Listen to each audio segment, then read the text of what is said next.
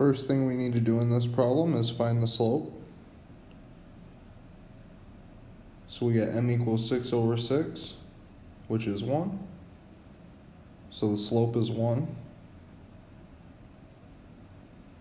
Then with a point and a slope, we can go ahead and come up with the equation.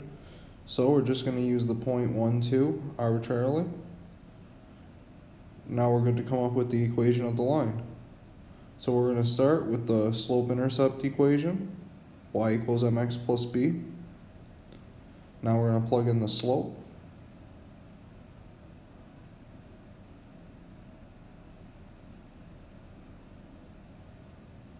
Now we need to solve for b, so we're going to plug in the point, and you get 2 equals 1 plus b.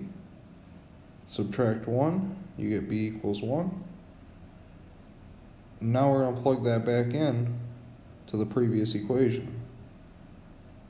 And finally, we get the final equation, y equals x plus 1. And the graph's going to be on the right. A little bit about what's going on in that graph. Basically, I'm showing you how you can use the slope of 1 to use rise over run to get from point 1, 2 to the point 7, 8, and show that both of those points are going to be on the graph.